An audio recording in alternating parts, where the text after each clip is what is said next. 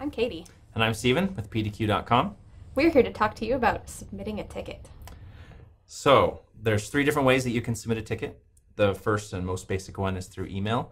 If you just send an email to support@pdq.com, it'll go to us and we can help you out. Yes. Other way, you can visit our wonderful support page, which you will find at support.pdq.com, or by visiting pdq.com and clicking on support in the top left-hand corner. So you can see I went to support.pdq.com. In the top right corner it says sign in. So I signed in, and then you can click on your tickets, and that will bring you to your tickets page. So if you've already submitted tickets, you can look at them here and see the status and stuff. And to do a new one, hit that pretty blue button, submit a ticket. Right there.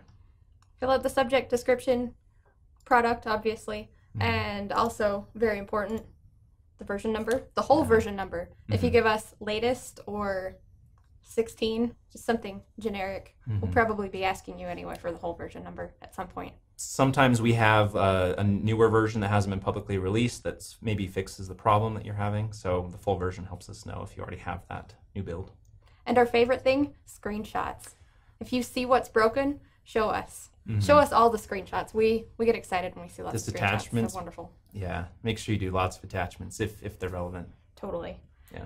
And then the last thing that we're going to talk about is some other things that help us help you. Since you've probably done troubleshooting with end users and know how fun it is to hear something vague like, my computer is slow. Yeah, like, it's broken. Tell me more. Help me now. So if you can tell us, what you were doing when you ran into the problem or the error message, if you can reproduce it, if it broke at a certain point while you were doing something. Let us know what you've already tried. If you've already tried like the basic stuff, rebooting, let us know so we don't ask you to do it again. Yeah, I mean, a lot of back and forth can get cut out if it turns out it's an issue that you need to reboot. Have you tried rebooting? Yeah. The next way to submit a ticket is when you run into an error message in the program. You're going to be greeted by one of these boxes, or maybe a stack trace with a little smiley, or, well, he's not smiling, a little frowny face. Yeah. So, a window will pop up with an error. Yeah, a window will pop up, and you'll know the window because it'll have a button somewhere about in the middle that says submit this issue to PDQ support. That's us. So click on that. It'll show you all the details that this little guy, to us. You'll see what's in here.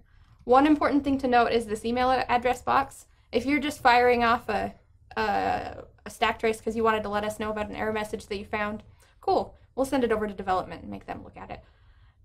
If you want to hear back from us, like you have a problem and you can't open deploy, include your email address and a description up here so that we know what's broken, what you've tried. Yeah, what triggered this error, stuff like that. But the email address is important because if you don't put an email address, we have no way to get back to you, and we'll just have to sadly close the ticket and be like, well, sir, you're so close yet so far. Yeah.